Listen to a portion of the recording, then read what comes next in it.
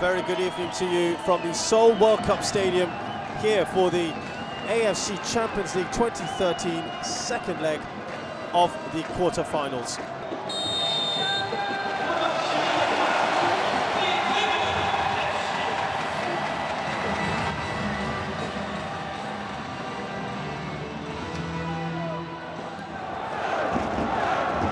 Straight a goal, punched away by the Al-Ahli keeper. Great work from Damjanovic, shot to be taken, it's a good save at a decent height for the goalkeeper.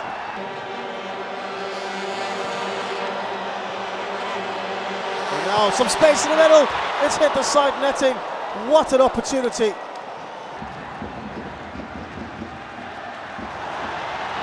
a nice return ball! Oh, it's off the crossbar. This could be the chance.